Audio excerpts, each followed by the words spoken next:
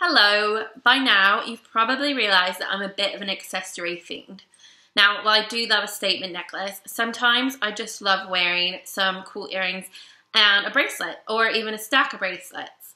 But if you're anything like most women, then you can find it really difficult to put a bracelet on by yourself, especially one of these kind of chain link bracelets.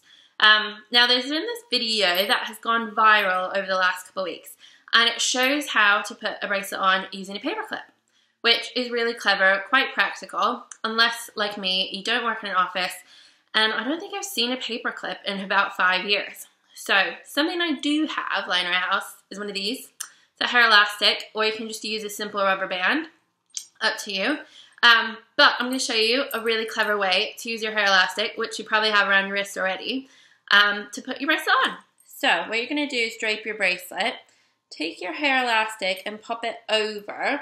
Be sure to not get the ends of the clasp in. Then you're just going to take your clasp whilst it's in place and hook it over your desired ring. Take off your hair elastic and voila! Your bracelet is nice and secure.